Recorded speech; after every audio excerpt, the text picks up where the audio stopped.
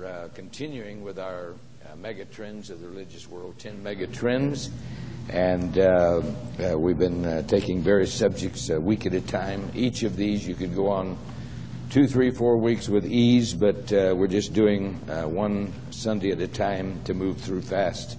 And our key text is 2 Timothy 3, 1 through 5, which is a prophecy of the Apostle Paul of the last days. I want somebody to get that for me, 2 Timothy 3, 1 through 5. Dave Burke. Then I want somebody to get for me 1 Timothy 2, 9 through 15 is Samantha. So there's been a radical shift in the society, actually, in the last 50 years. A radical shift. There are words that are very prominent now called gender equality, women's liberation, patriarchy, equal rights, and all of these words are words that we have come to hear and have made their way to the forefront. And as a result of all of this, there are women in the military. We have women in pastoral roles in many churches, and these have caused a complete reversal of the traditional roles in the home, the family, the church, and in society. And we want to deal this morning with women in ministry and emphasis on women's ministries. This is one of the things the Lord spoke to me that we have to confront. We're dealing with it, and this has come mainstream in our generation. And I want to read, first of all, a prophecy, 2 Timothy 3, 1 through 5, if I could have that in a loud, clear voice. This is the Apostle Paul. Now, think about this for a moment, because he's going to describe some things here that you could pick up your newspaper and you could readily identify. And he's going to name a number of trends some of you are having to deal with in your homes, in your schools, on your jobs. You're having to deal with exactly what he's talking about here. And so we know that the Apostle Paul was right on. 2 Timothy 3, 1 through 5. But know this, that in the last away. Okay, this is the Apostle Paul, King James Version. Jerusalem Bible says, you may be quite sure that in the last days there are going to be some difficult times. People will be self-centered and grasping, boastful, arrogant, and rude, disobedient to their parents, ungrateful, irreligious, heartless, and unappeasable. They will be slanderers, profligates, savages, and enemies of everything that is good. They will be treacherous and reckless and demented by pride, preferring their own pleasure to God. They will keep up the outward appearance of religion, but will have rejected the inner power of it, have nothing to do with people like that. I was thinking as he was reading that, there's an article on the Arizona Republic this morning on the business page, and it drew my attention, and there's an astonishing number of young people that are just in college, just graduating. They fully expect to be millionaires in their 20s. Lots of luck. And there are. I've got an article, I think it's in Inside Magazine, that here's a 19-year-old, he's already a millionaire, he created a website, etc., etc. But those are flukes in society, and most people are going to work for a living all their life. But you see, this is the generation that has been cultured to expect everything and to have not prepare for any reversal. So here we have this social thing, and I want to have 1 Timothy 2, 9 through 15, and our session this morning is going to be Women in Ministry and emphasis on women's ministries. If you read that for me, 1 Timothy 2, 9 through 15 out loud. Okay, I want 3 scriptures. I want Matthew 24:37 in this section right here. Somebody help me, is Jacob. I want Pete, Genesis 6, 5, and 6. I want Genesis 6, 11, and 12. Somebody help me with that. Is Bill Brunson. So we have, this morning, you will have to admit, we have chaos in society. If you disagree with that, why, you need to be examined by somebody.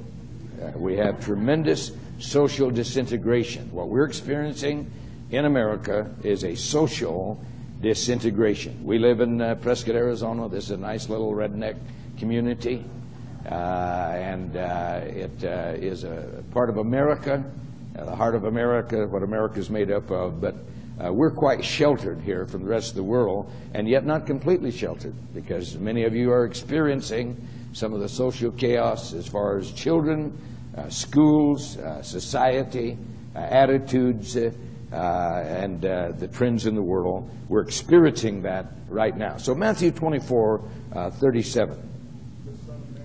As the days of Noah was, so shall the days of the coming of the Son of Man. So this means something. This is our Lord Jesus Christ. He is projecting ahead 2,000 years, and he's talking about the second coming when he is to complete God's time segment for this year. How many of you doubt that this is the last days? Anybody doubt this is the last days? I don't think there's anybody here, even sinners, know that we're winding down to something cataclysmic and chaotic. Genesis 6:5 and 6. Okay, the Lord saw that the wickedness of man was only evil continually. He looked upon his creation, and there's been such a disintegration of social morals, attitudes, actions, that he sees this and he makes comment of it. Genesis 6:11 and 12. The earth also was corrupt before God. The earth was corrupt before God. The earth was filled with violence. And the earth was filled with violence. Does anybody think there's any violence in the earth today? Go ahead. So flesh had corrupted their way on the earth. All flesh has corrupted its way upon the earth. So here's the prophecy then. As it was in the days of Noah, so shall it be in the days of the coming of the Son of Man. I just finished reading a very interesting book. It's not a Christian book at all. It's written by the son of one of the men who were made famous by the raising of the flag on Iwo Jima on Mount Suribachi. And as I was reading that, he goes back into their lives prior to World War II, and immediately imagery came to my mind of my boyhood in Prescott, Arizona. Prescott, Arizona was a totally different place to live in 1935, 38, 39, and 40.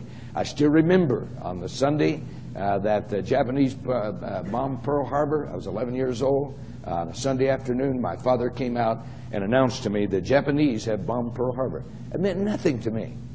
I'm crawling around on hands and knees following ants around to see what ants do in holes. I'm building little dams. I'm building tree houses. I'm talking. Prescott, Arizona was a little town of about 3,500 people, and it was a pastoral life, and life was so different in those days than it is today. And a fit of nostalgia came over me as I was reading this book and thinking about the tremendous change that there's been in society in those days. So what we have today, we pick up our newspaper, and we have drive-by shootings daily. Isn't this correct?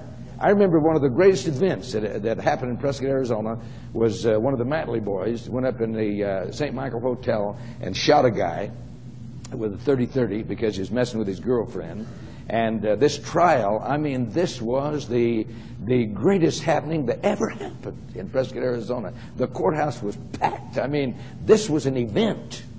Today, you probably wouldn't get 10 people that would have, because this is common. People are killed all the time. This has become a part of society. Children today become cold-blooded murders. Brother Noel Tossing, as he gives his reports of going into these prisons in these places, he's shocked by it. He's astonished. Here's these little kids. These are just little kids. They're cold-blooded murderers. Murder somebody without a twinge of conscience. Think nothing more about it. This is the society in which we live. Teen pregnancy is rampant. You are aware of that. Illegitimacy, babies out of wedlock. This has just become the run of the hour, and this has become a part of our society. What we're dealing with is a breakdown of the home and the family. And I want to lock this in on your minds for a moment. Divorce, as has become so devastating that even secular officials are talking about a drastic step of some kind to make it more difficult to dissolve a marriage, because even secular officials are seeing the destruction of the home and the ease with which marriages are dissolved and children are left in chaos. And we have ADD, ADHD, attention deficit hyperactive disorder, or ADD, which is actually absent dad disorder. That's what the problem is. Ritalin is being passed out in the school. Psychiatric profession is recommending that probably 4 out of 5 children get shot up with Ritalin of some kind and take these mind-altering drugs. And so what we're seeing is the chaos in society. Now remember, Paul prophesied, Jesus prophesied, and so I have a question to you, to put to you. And so has suddenly some uncontrollable force seized society and has suddenly shattered society? What's bringing this to pass? Why are we dealing with the statistics we're dealing with, the issues we're dealing with, has some irresistible force hijack society and suddenly have it off into a chaos that it's in? Well, I think that we're going to find this morning at least very deep things that are going to bring this to us, and we're going to open for discussion in a moment. There's been a sea change in gender roles. There's been a traumatic shift in one generation. That generation has to do with the issue that we're dealing with. I remember as a young boy, my family moved here in the Depression. We moved here from Arkansas. We settled in the slums of Forbing Park, because that's what began Forbing Park, as Arkies and Okies that moved out and had little shacks out there, and that was the slums of Prescott, Forbing Park. So Ed, you're living out in the slums now. Amen. And so my family disintegrated. It's about 1935. My mother divorced my father, which was absolutely almost unheard of in those days. My mother, my father was a star route contractor. He at one time had the star route, which is a rural mail carry between little cities between Prescott and Bumblebee, Phoenix to Bumblebee, and Prescott to Clemenceau. He owned all of those. He was a contractor. And my mother ran the mail route from Phoenix. She lived in Phoenix. She ran the mail route from Phoenix to Bumblebee. A woman in that kind of occupation, driving every day, was absolutely, it's like somebody landed from outer space. Now, you women's liberty, don't get mad at me. Just stay with me till I get through. I can already feel this brutally. Okay? This is probably 1938. Then came World War II. World War II, America cranked up every faculty, every facility, every factory, every family was involved, and every able-bodied man was sent off to war. And women then, big time, came into the workforce. You heard in the defense industry, every defense plant cranked up. Rosie the Riveter, you've heard that cliche. Women went to work in defense plants, which is absolutely unheard of in America. This is women. Some women did work and have various kinds of positions, but very, very few. Suddenly, there was a sea change in how America functioned and how America carried itself. And every segment of society began to feel the impact of this sea change in the gender roles in a generation. And every segment of society now has been permeated by that sea change of mentality. And by the women's liberation movement this morning, it's almost a compulsion that women have today to prove the ability they have. I can do anything, you can do better. I can do anything better than you. Anybody ever heard that little ditty? That's sung by lots of women. Proudly, almost as an agenda that suddenly there is this motivation, and this motivation is to prove that they can do anything that a man can do, and as a matter of fact, they can do it better. And so now what's happening, this has now infiltrated the church, which was the last frontier. The reason it was the last frontier is because of the scripture that I read to you, because of the deep convictions of the churches through the centuries that the Bible meant what it said, and they would not allow women to step across this border in ministry, as far as being priests, as far as being leaders, as far as being preachers and pastors. It was only those that are outside the mainstream that had this mentality, but this has now invaded the church. I have an article, and this article is entitled 10 Lies the Church Tells Women. This article came out of a little magazine that Phil got for me. Trying to think of the name, but it's J. Lee Grady was the author, who's the editor of Charisma magazine, and Spirit-Led Women. That was the little article. I read this. As I read this, every single thing that we believe and practice in the church, he assaults. 10 lies that the church tells women. I read that and I said, no problem. No wonder to me we got problems in the church with editors like that writing insane stuff. It isn't biblical. He comes to presumptions. He says, well, the Apostle Paul probably meant this. Well, I think the Apostle Paul probably knew what he was talking about when he wrote. How many of you believe that? We live our lives by what the Apostle Paul wrote, and so we're going to examine some of that in a moment. And so I got magazines, I get mailings of women's conferences. They're non-stop. One issue of Charisma magazine had 5 different women's conferences. These are full-bore women's conferences for the purpose of women's ministries, focusing on women's ministries. And the trend is co-pastoring, Pastor and Mrs. W. Mitchell. Wouldn't you love that?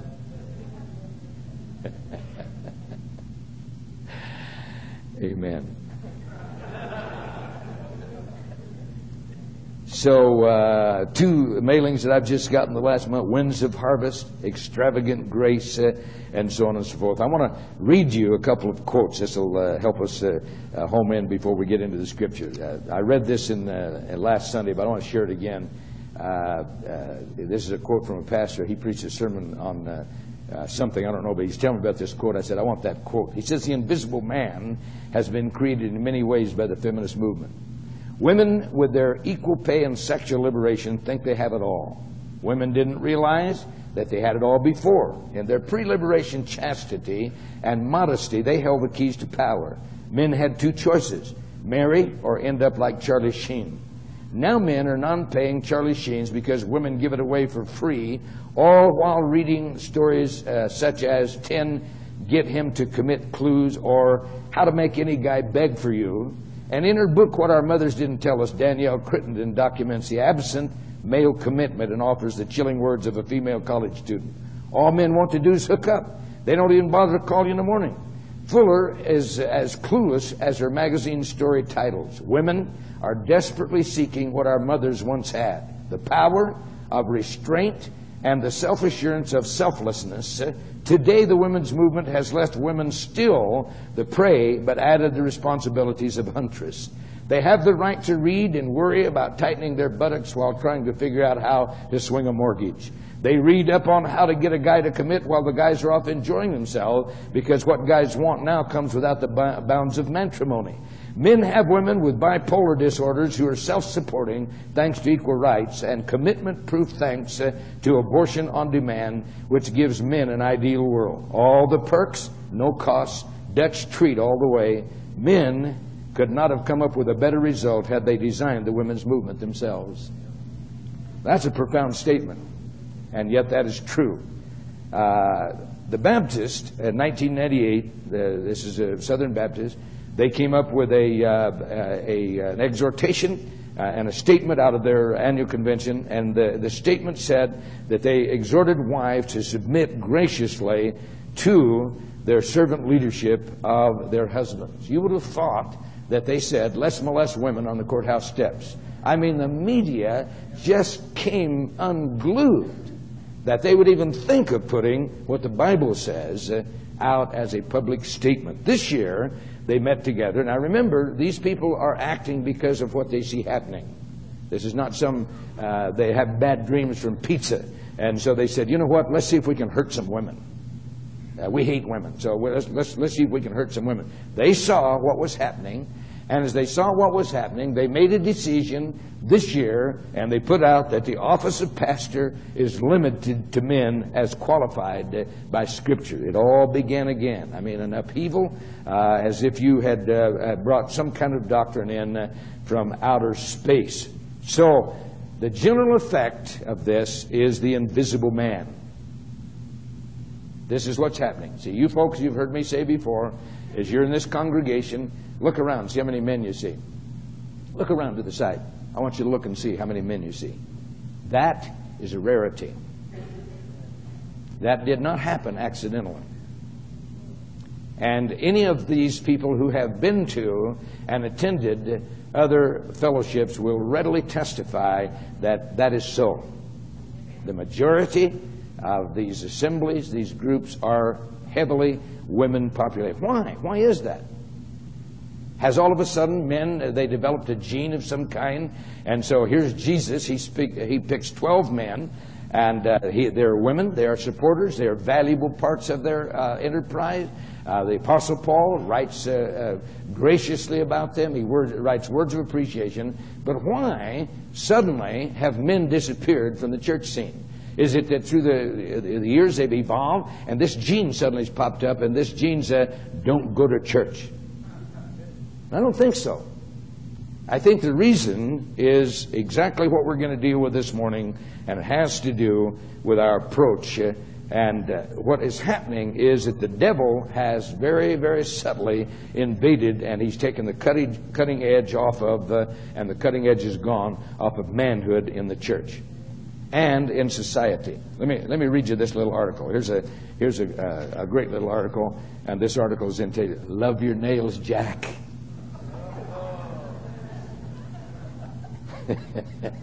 Isn't easy being hip. Now that male earrings are everywhere, guys are turning to fingertip art.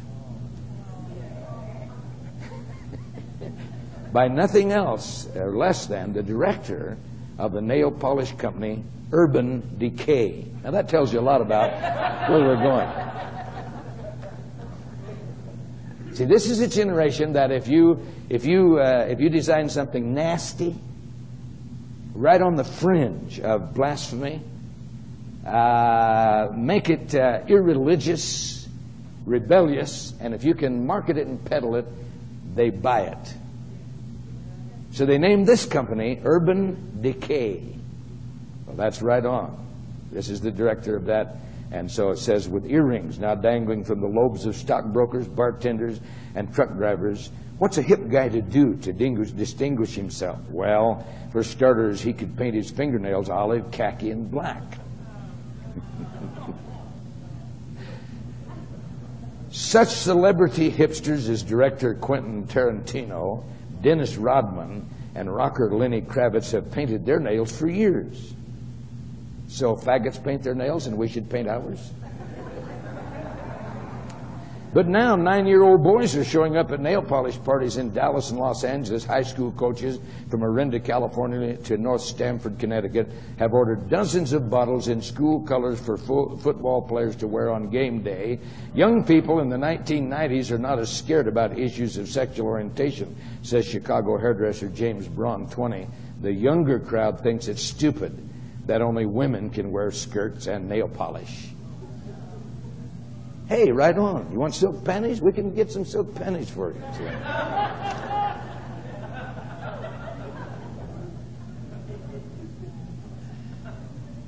That was clipped out of, what is it, Newsweek or Time? Time magazine. Wonderful American propaganda organ. I have another article. I won't bother. This is Gender Chameleons. Popular fascination with androgyny gives the phrase boy meets girl an entirely new meaning. In other words, you're not sure what you're dating. There's 3 books. One of these is called The Church Impotent. We have various issues that are floating in out of the library of the church by Leon Podles. The Pauline Doctrine of Male Headship. This also is in our library.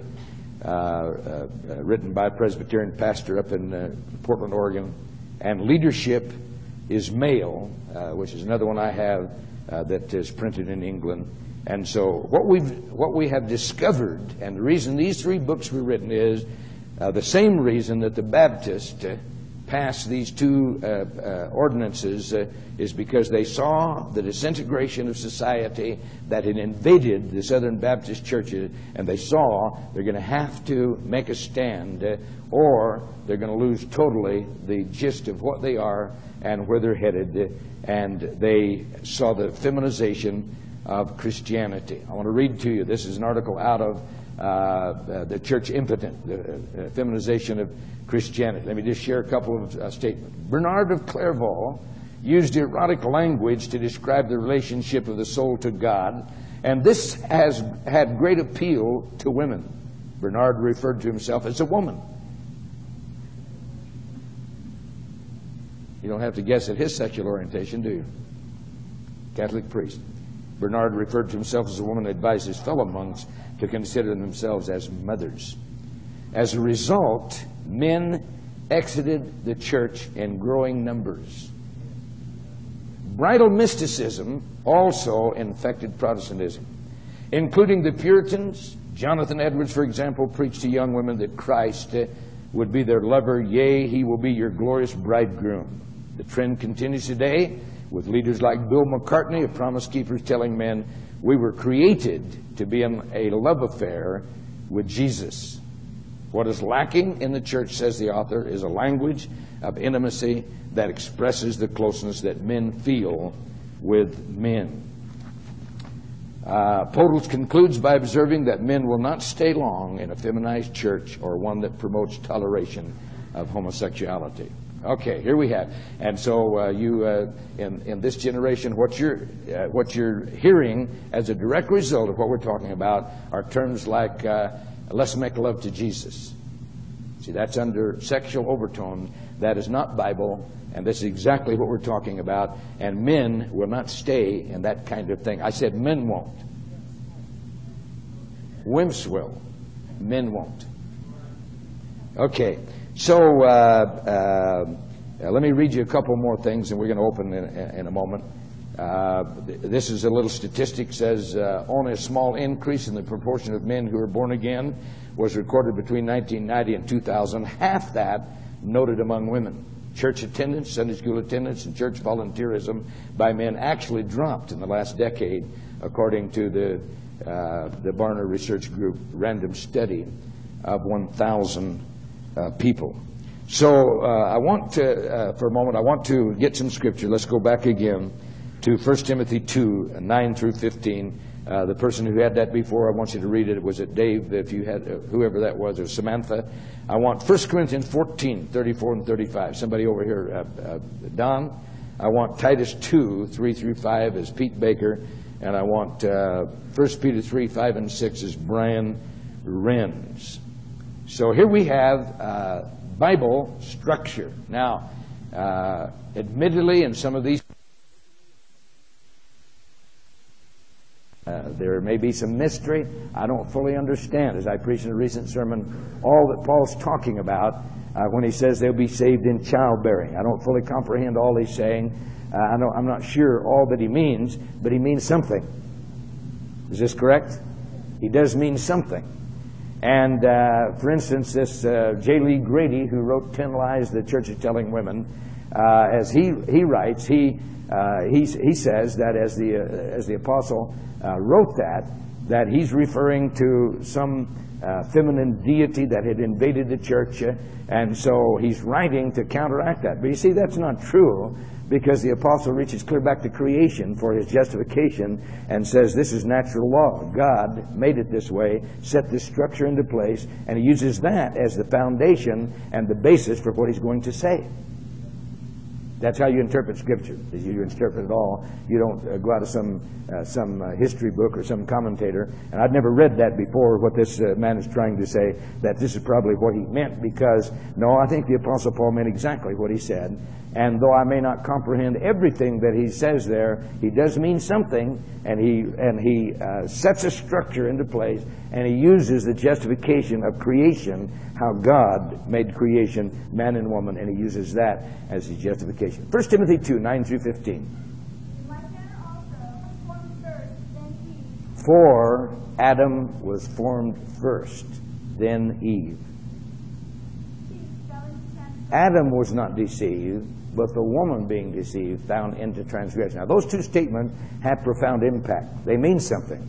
They mean the whole argument of what the Apostle's talking about. And we don't go the Jesus-only role of a woman shouldn't wear lipstick, she shouldn't wear jewelry, she shouldn't fix her hair if she needs to let it grow down to her waist and never cut it, and on and on and on. We're not into that. What the Apostle is saying is that don't let the emphasis be on outside, because that's not where the real beauty lies. It lies in the inner woman, the hidden man of the heart, and let not that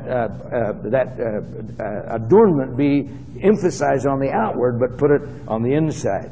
And so most of us have had experiences with Jesus-onlys and their narrowness. And if you wear a wedding ring, well, you've sinned against God. And if you curl your hair, why, you're a bob-haired hussy, and all the statements they use. Well, most women that I've seen, they could use a little paint on that barn. Amen.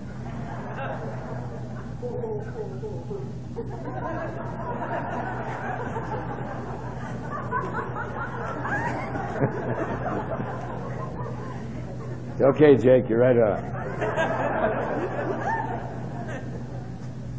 And we appreciate women that dress and take care of themselves, look attractive to their husbands and the rest of society.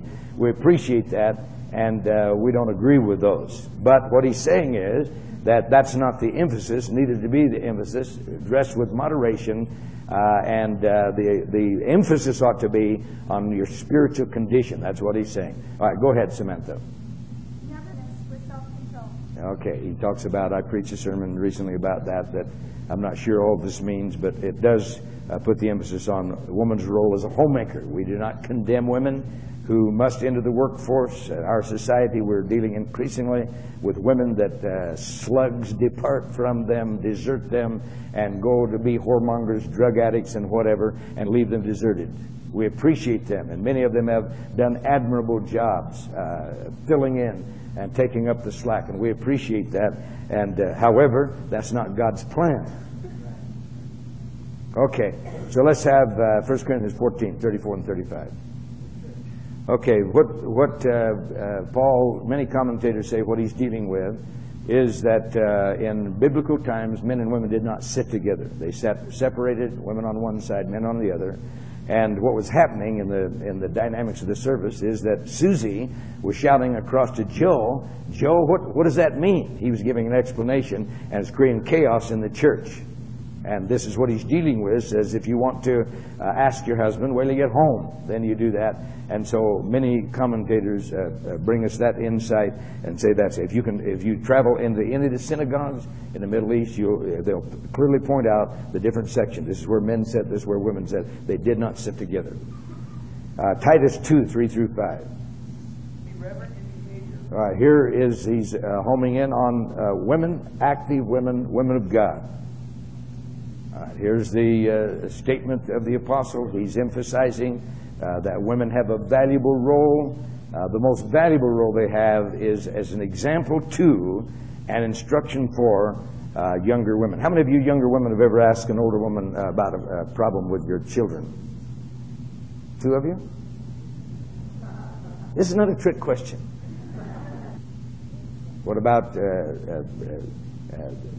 Sister Mitchell gets calls all the time and has all of her life of, my child is this kind of fever, that kind of sickness, or that kind of rash, or this. What should I do about it? And she gets questions all the time about that. And many women are valuable in the body of Jesus Christ in bringing out the facets of need of actually mentoring or discipling younger women in the church by their role, by their words, and by their deeds. 1 Peter 3, 5 and 6. Every man in this building heard that verse, calling Abraham Lord. Lots of luck.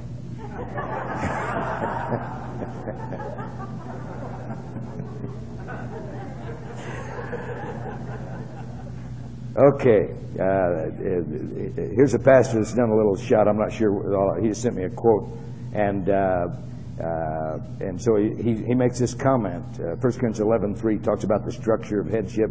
So this is not a dominating, insensitive, abusive, foot-stomping, men shouting, submit, but the environment that the man creates in his home. The 3 areas of covering. The man must cover emotionally. Women are more emotionally charged than men. They tend to function and respond emotionally rather than logically. How many of you women know that? You respond emotionally. Men respond logically. Men and women are not the same. I don't care who writes what book. Men and women are not the same. They're not an accident of their environment that here because of the traditional roles that our society has imposed on them, that men act this way and women act that way. They act this way because they are that way. There's no mystery of any kind. And it's been proven out by society, and someone no doubt has read the quotes on this. And so a woman's emotions must be covered. A man must surround and provide limitations. They indulge their anger, their pity, their sorrow. They fuel it and fan the flames. Yes, they do. You might as well not. They really do. And so the husband has a right to bring balance to this, some kind of logic. And so rather than say, as his wife is raging and carrying on, "That's right, dear, you have a right to be mad." Well, you've got a bad road ahead of you. Ahab knew that Elijah was a man of God. Jezebel goes into a rage. She seeks revenge. Ahab does not stop her. He doesn't put a clamp on her emotions. Ahab goes into a pity trip. He's discouraged. His wife is wound up, and Naboth dies protecting his destiny. And the formula that we have is an emotional wife linked to a spineless husband spells a dead destiny.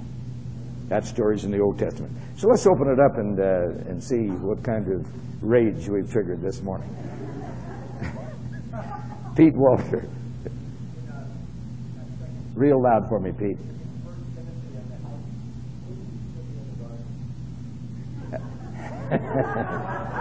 It's a deep theological question. It wasn't an apple, it was a pear.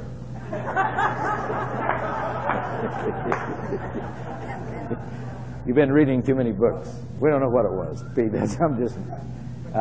There was absolutely and so one of this magazine author, editor, that one of the things he says is that women are not more spiritually susceptible to deception than men. Well, he's not pastored, I can tell you for sure. This is not to put women down. They are, as I've said before, they're much smarter than men. You don't like that? They are. They're sensitive. They have an intuition that is almost infallible. They can spot and they sense an immoral man without any actions of any kind. Intuitively, they know. They're sharp as a tack. They have a spiritual sensitivity, which is very apparent, and it's a wonderful thing. There's no problem with that. The difficulty is if that is not sheltered and brought into control by protection, they're easily deceived because of the very faculties there are. And this is what you're saying, Pete. I don't know that we'd still be in the garden, but things would be a lot different.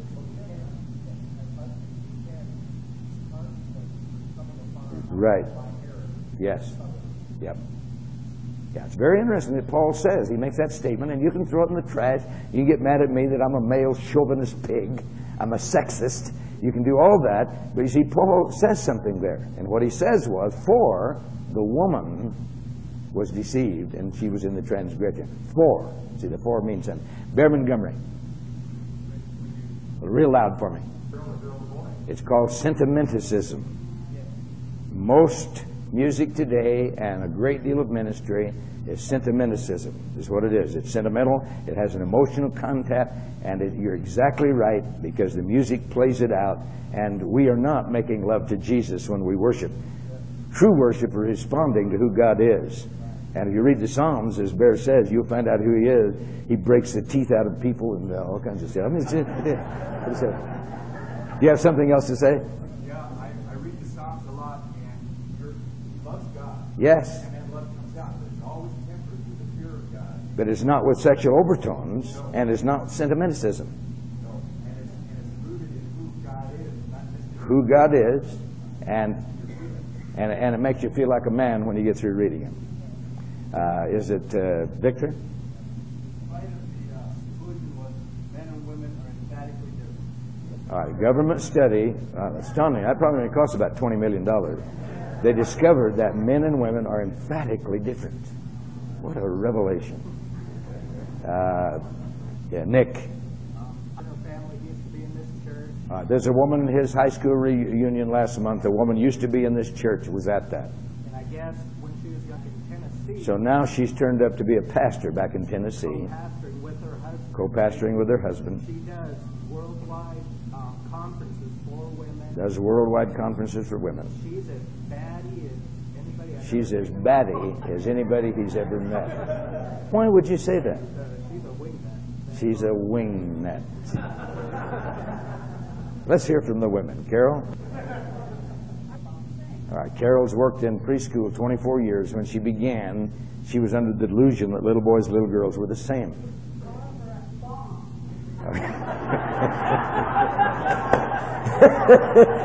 All right. You give a little boy a pillow, a nice fluffy pillow, it becomes a bomb. If you give a little girl a pillow, she becomes a little baby. It's always the case. And there definitely is a difference between boys and girls. And we have Gail.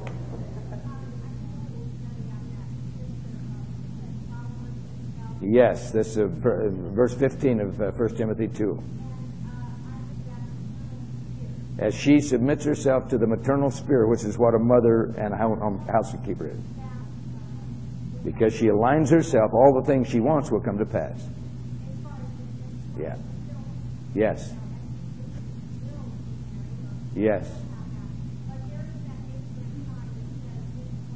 This is what I would have been. I read you a quote about Jermaine Greer, who now would like to have a baby. It's too late. The clock has run out. Jeannie? When Jeannie grew up, her family, she grew up, she's the only girl in the family, said, get out there and conquer the world, right? All right, Jeannie's hated, burning stove. Joel wouldn't buy her anything else.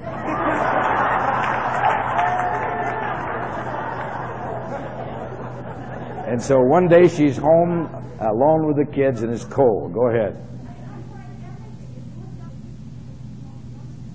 Suddenly she heard God's voice speak to her and say, you don't have to do it all. And so that liberated her to be a woman, submit to her husband. And did he buy you another stove? I was counseling a woman some years ago, and she's one of these women that she wants everything. I mean, I want everything. I said, and her husband, he's resisting this. He's not caving into this. Every whim that she wants, and her desires are endless. And so I said to her, dear, that man will give you anything that you want, but you won't get it by demanding it. You have to learn to maneuver. You can get anything. He'll give you anything that you want, but he will not get it by you standing up and demanding, you're going to do this, because that instinctively is an assault to the male ego, and he will resist that even if it's right. So, having said that, I escaped off into the sermon hour.